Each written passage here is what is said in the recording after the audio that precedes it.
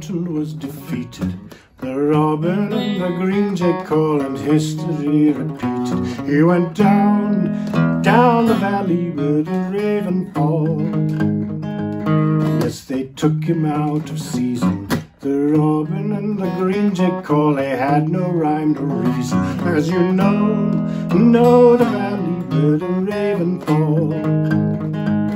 He was at the gates of May, the robin and the green jay call, a trophy on display, and cursing God, God, the valley where the raven fall. Castles are sacked in war, chieftains are scattered far, truth is our fixed star.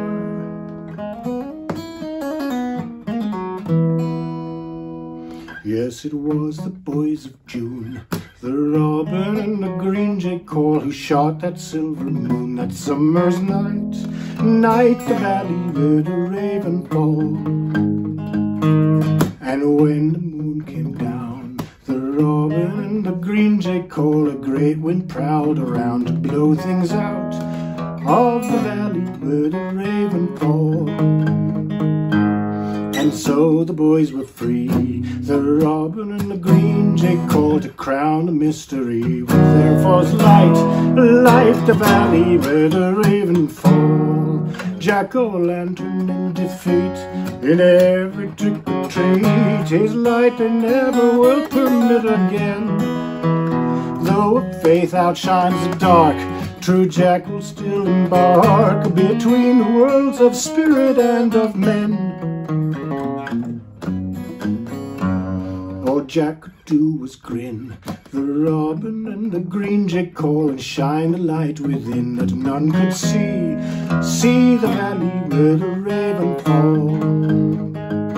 Long before the Halloween, the robin and the green jay call, King Jack and his true queen were out of time, the valley where the raven fall. His tears fell down like wax, the robin and the green jay call, when all his bold attacks were not to be the valley where the raven fall. Castles are sacked in war, chieftains are scattered far, truth is our fixed star.